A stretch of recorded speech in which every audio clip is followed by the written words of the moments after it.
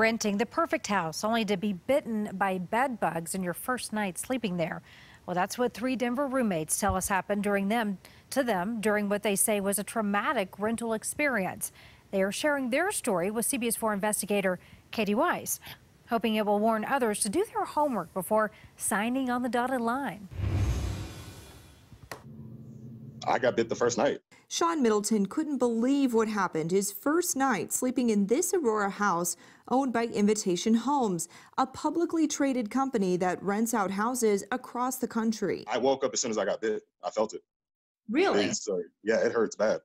What does it feel like? It's like a big pinch. Middleton and his roommates rented the home in early September last year. He is alive. He's not dead. After discovering the home was infested with bed bugs, they went to a hotel for several days until they say the company told them the problem was fixed.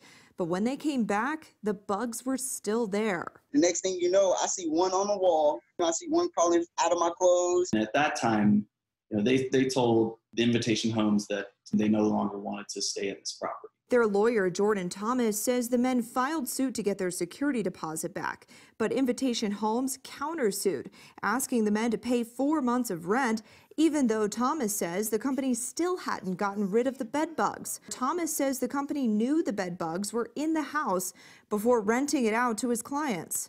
5 months prior to them moving in, they knew that there were bed bugs there, and they had treated unsuccessfully 3 separate times. Invitation Homes would not speak to CBS 4, saying it does not comment on open litigation. And I spoke to the current tenant living here. She tells me she hasn't noticed any bed bugs since she moved in March. Meanwhile, these young men are fighting to get their money back in court, and they hope others will do more research before jumping into a new lease.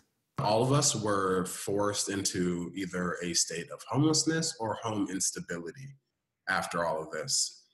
And how much money we had put forth, followed by having to pay for all this out-of-pocket hotel expenses, ran us all broke. In Aurora, Katie Weiss covering Colorado First.